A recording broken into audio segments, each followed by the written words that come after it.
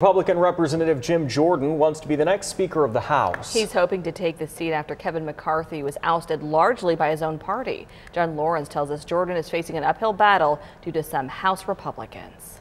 It's been 13 days since Representative Kevin McCarthy was voted out as Speaker of the House, and the role is still vacant. It's time to end the Republican Civil War so we can get back to doing the business of the American people. The Republican conference nominated Rep. Jim Jordan of Ohio for Speaker last week. However, numerous GOP sources tell CNN dozens of House Republicans will vote no for Jordan. Nothing's impossible, but it's going to be really, really difficult based on what I'm hearing. To become Speaker of the House, a nominee has to secure the majority of the full House, which, because of two vacancies, is 217 votes.